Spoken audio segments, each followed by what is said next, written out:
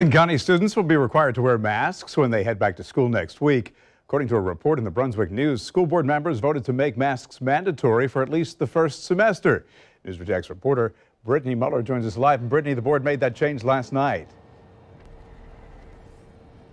Bruce, Jen, good morning. According to the Brunswick News, during last night's meeting, some board members expressed concerns of what this means in practical terms, but ultimately voted to require masks for everyone when school begins next week. It will remain in effect for the first semester. Then the board will reevaluate the policy after that.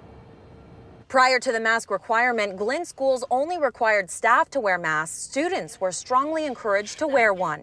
As Glynn County prepares to return to school on Thursday, August 20th, it's operating under enhanced mitigation measures. This means random temperature and symptom screenings, clean and disinfect frequently touched areas, provide hand sanitizer, masks, and other PPE. Use virtual tools for meetings as much as possible. Restricting visitors and staggering class changes, use of playground and cafeteria visits. Meals will be served in a grab-and-go style. Masks will also be required on the bus. As of right now, Glynn County is the only district in southeast Georgia that requires masks for students. Camden, Brantley, Ware, Charlton, and Pierce counties are encouraging students to wear masks. Health department officials are also helping 2 school districts with contact tracing. This after students tested positive for COVID-19 on the first day of school. A high schooler in Pierce County and a student at Folkston Elementary in Charlton County both tested positive.